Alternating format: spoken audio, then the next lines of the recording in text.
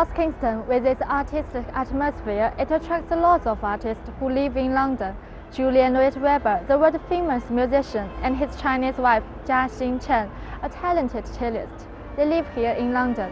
So when the West meets the East, what kind of love concerto can be created?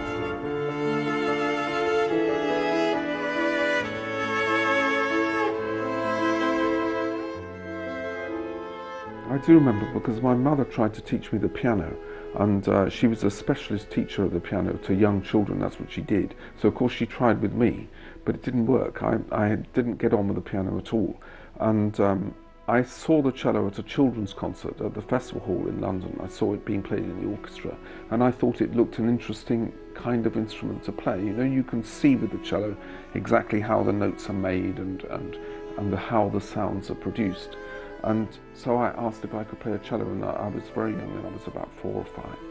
And my mother bought me this 10th size cello, tiny little cello, and I used to enjoy